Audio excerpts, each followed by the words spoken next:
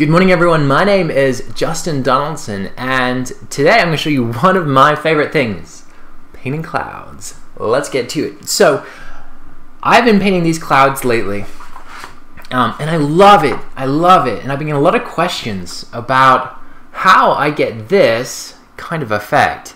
See, gouache and poster color and even watercolor, they don't really naturally want to do things like this where we have a big variety in edges and edge control.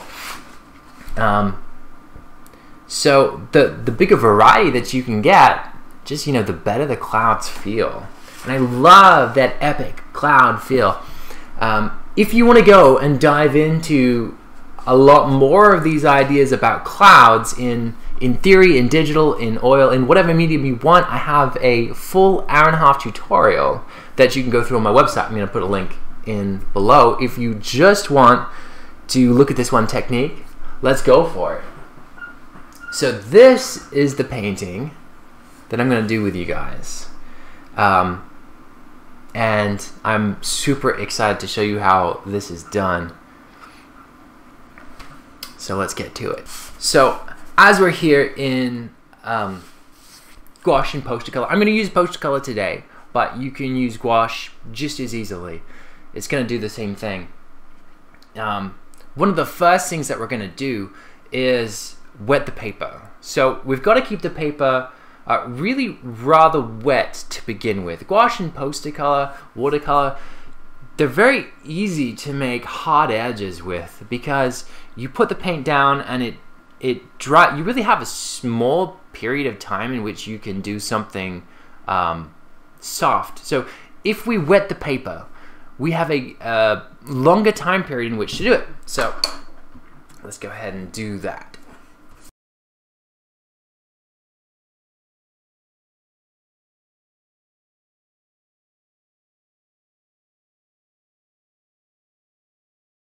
Both sides, mind you. If I have water on the bottom of the paper, it's going to seep through and it's going to feed the top of the paper without having the top of the paper be wet and have this sheen on it that's going to stop the paint from actually settling on the paper.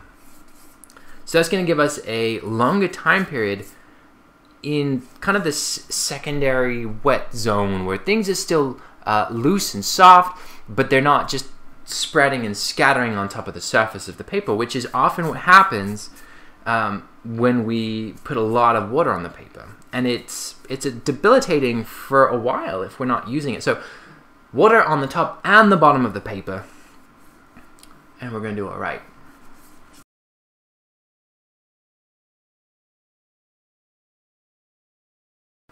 So as I just mentioned, we're going to wait for the water sheen to be removed from the surface. So it's the minute that the paper becomes less reflective, that's when we can go down and start painting.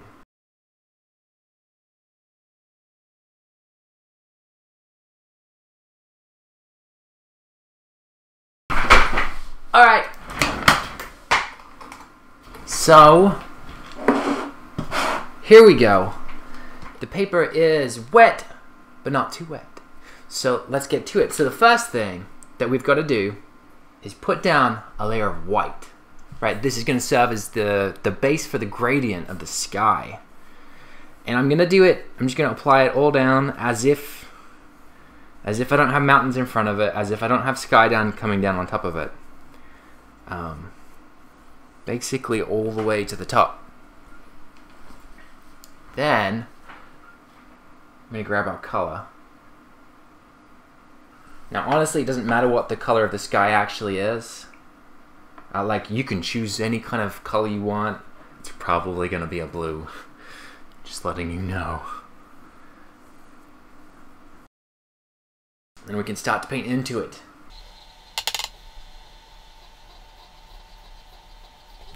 That means that we're going to get a natural gradient. I think the brush I'm using is a bit stiff, so I'm getting some interesting stuff going on here, but here we go.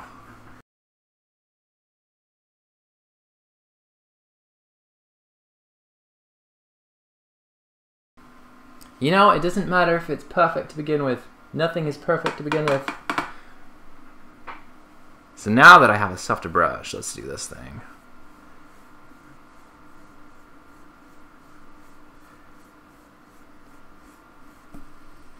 Alright, so we have a sky gradient. Let's see if we've got a nice picture up here. It's a bit reflective, don't you think?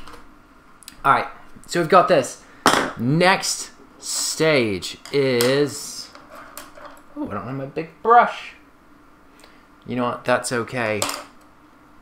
Next stage is removing some of this paint.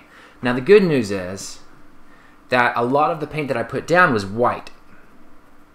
Because it was white and not another color, that means that when I'm removing the paint, the amount of colored paint that I'm removing is smaller than if I had put the blue down first, had the blue soak into the paper, and then tried to paint white into it.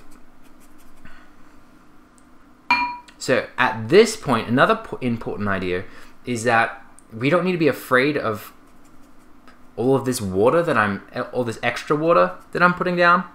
Don't need to be afraid about it, because it's actually going to help us in the next step. Not that I try to intentionally put a bunch of water down, but as I'm sitting here trying to remove paint,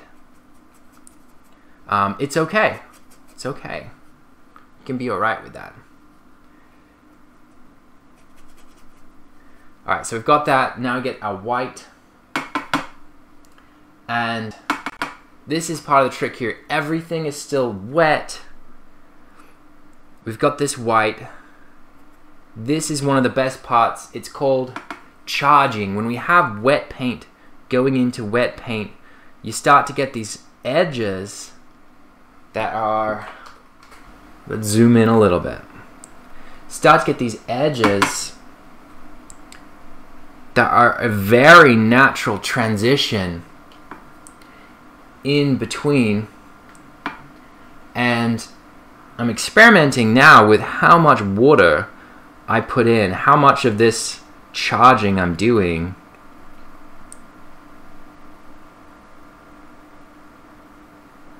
So that it's not necessarily my brush pushing against the edge of the blue that's creating kind of that final edge shape, so much as it is me having like a little wave of paint being pushed ahead.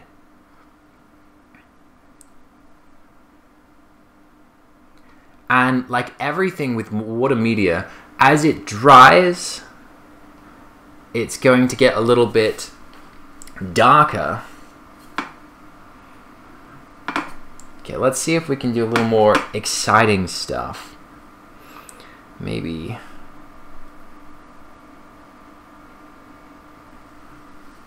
have a little extra paint go up.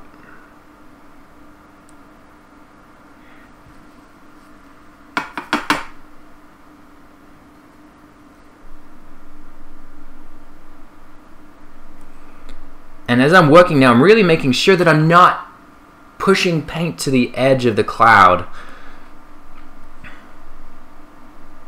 I'm going to allow the charging of this paint to really do the work. Because as the paint comes in and mixes, like I said before, that's where you get these beautiful edges, beautiful transitions that is just like shouts cloud. I love it. And as it all dries and the paint starts to tone down, let's see, can we get closer than that? Ooh, there we are. And as the paint starts to tone down, I can put in some of the highlights by putting in extra paint, an extra thick paint.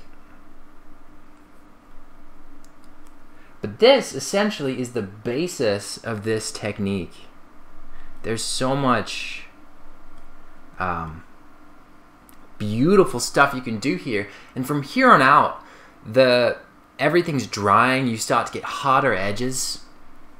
Everything starts to you start to have this period where you can transition to a little more defined forms and interesting stuff that you can do. And the more, like everything, the more variety you can have in edges, the more variety you can have in kind shape and value all of this stuff, the better. So just have at it. Ooh, that was nice. As I'm coming in here and throwing all of this paint in, this like really wet area, it's doing all this beautiful charging. So this is the basis of the technique that we have with these clouds. Maybe I'm going to come in just for the sake of doing something interesting, and let's put in a little, maybe some like shadows.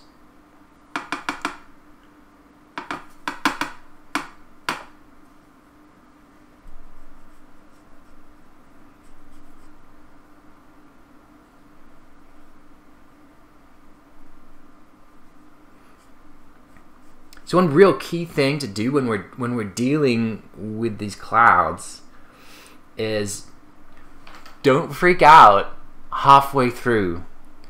When gouache or watercolor or poster color starts to dry, it doesn't dry evenly. So you're gonna get this ugly stage where everything is half done. It's very half baked.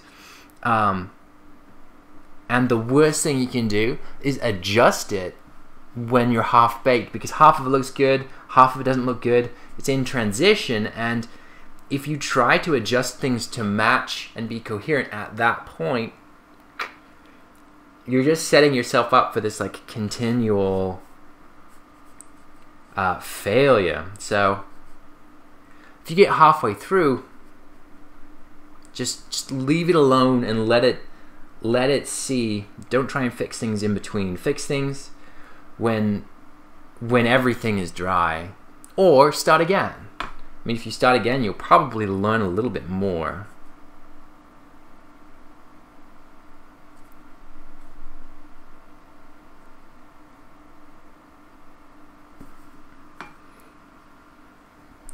So this is the basis of the technique. As I said before, I have a full tutorial on my website about painting clouds, and that's mostly about the ideas behind painting clouds. So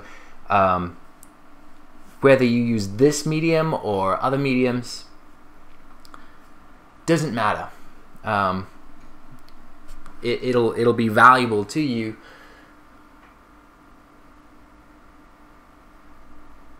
I hope this has helped you. This is definitely one of my favorite things to do. And the further I get into painting clouds, the more satisfying it is. And I hope it can be like super satisfying for you as well.